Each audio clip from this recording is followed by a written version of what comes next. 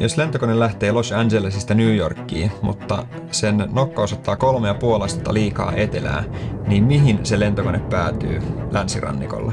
James Clear esittää tämän kysymyksen sen kirjassa Atomic Habits, eli Pura, rutiinit atomeiksi. Ja kirjan taustalla on ajatus tämän nimen mukaisesti siitä, että pienet parannukset, 1% parannukset päivittäin, johtaa pitkällä aikavälillä elämässä merkittäviin muutoksiin. Tämän kirjan yksi teeseistä on se, että me helposti laitetaan liikaa painoarvoa dramaattisille yksittäisille muutoksille meidän elämässä, kun oikea tapa olisi keskittyä pieniin parannuksiin päivittäin.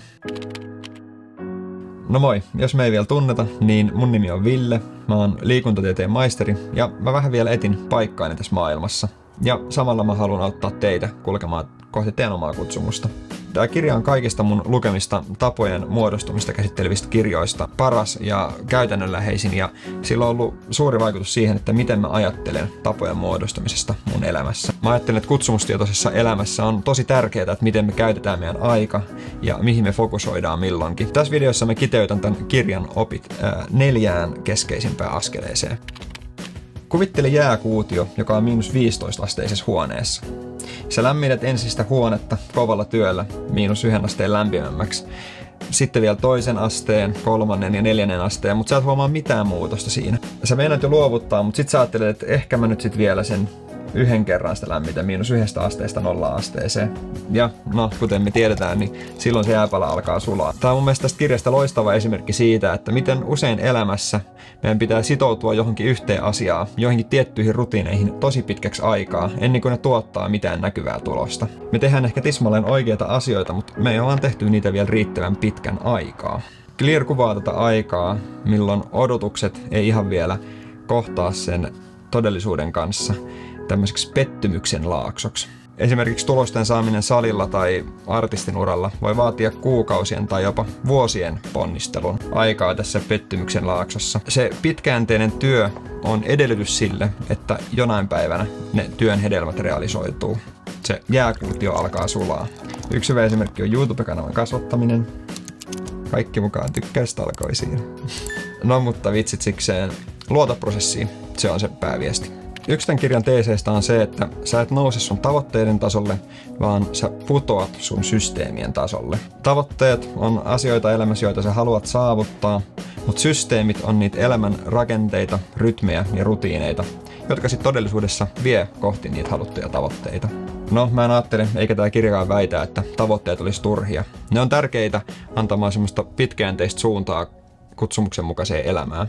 Mutta on hyvä pointti, että jos liikaa huomio on niissä tavoitteissa, niin se voi aiheuttaa turhautumista, jos niitä ei saavuta. Sen sijaan suuri osa energiasta kannattaa käyttää hyvien systeemien eli rytmien ja rutiinien rakentamiseen omaa elämää ja keskittyä hiomaan niitä päivä päivältä paremmiksi. Ongelma ei ole sinä, vaan se, että sulla ei ole toimivia systeemejä elämässä vielä.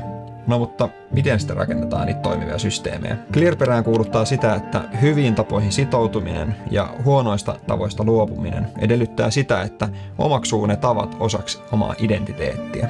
Eli sen sijaan, että sä ajattelisit, että mä käyn lenkillä, jotta mulla tulisi hyvä kunto, jotta mä olisin kestävyysurheilija, niin ajattele sen sijaan, että mä käyn lenkillä, koska mä olen kestävyysurheilija ja kestävyysurheilijat käy lenkillä.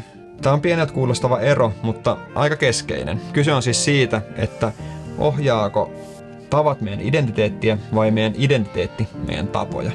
Clear esittelee tässä kirjassa 2 askeleen mallin identiteetin muuttamiseen. Askel 1 on, että päätä minkälainen ihminen haluat olla, ja askel 2 on se, että todista pienillä voitoilla, että todella olet se, joka haluat olla. Tässä kirjassa on semmoinen lausekko, että jokainen tekemäsi asia on ääni sille ihmiselle, joksi haluat tulla. Eli petaamalla sängyn joka aamu sä vahvistat organisoituneen ihmisen identiteettiä. Käymällä salilla 3 kertaa viikossa sä vahvistat urheilijan identiteettiä. No tähän kohtaan liittyy myös mun kritiikki tätä kirjaa kohtaan. Lähinnä siihen, että tää ei ole ehkä kovin tieteellinen malli ja ei myöskään kovin syvä katsaus identiteettiin. Tässä kirjassa on tämmöinen lause, että syy, miksi epäonnistumme tavoissamme, on se, että identiteettimme on tiellämme. Todellisuudessa mun ymmärryksen mukaan yksilön ympäristö on usein paljon suurempi tekijä selittämään sitä, että miksi tavat ei onnistu. Jos on vaikka työ, jossa on vaihtelevat työajat ja paljon matkustelua vaikka, niin pysyvien tapojen tekeminen on todella haastavaa. Tai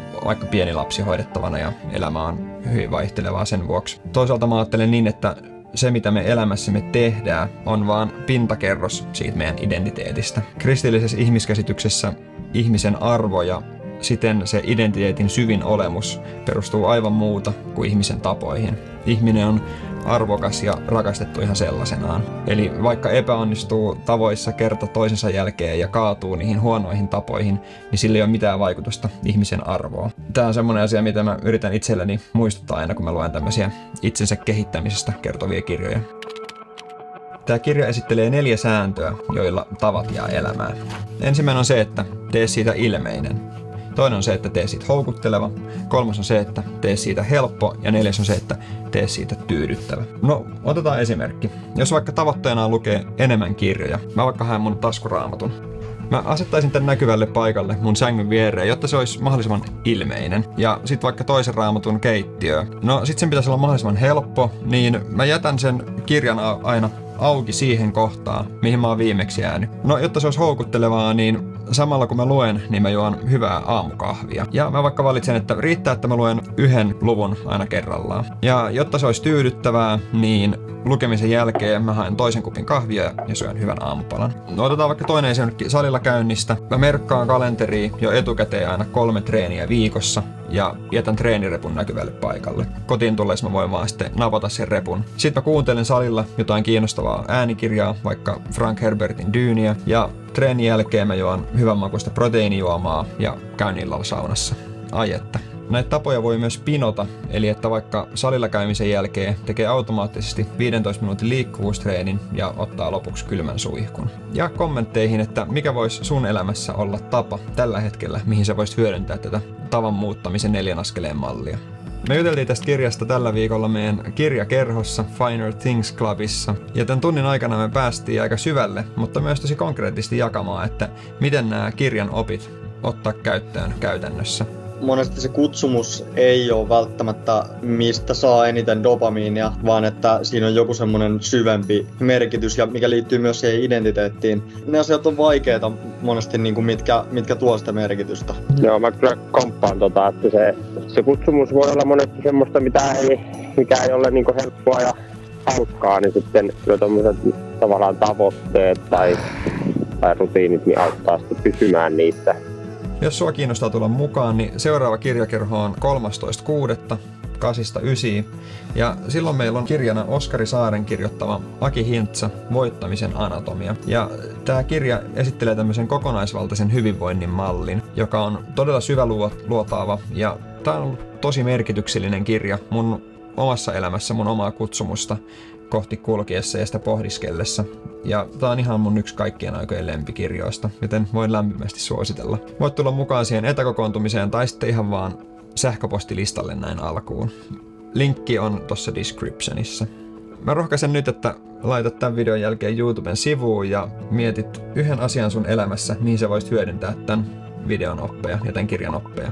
Tai jos sä nyt 1 videon vielä haluat katsoa, niin tässä on video, missä mä puhun siitä, miten pelot voi olla meidän kutsumuksen tiellä. Ja niin, siihen alun kysymykseen, niin se lentokone päättyy Washington DC:hin eikä New Yorkiin. Moro!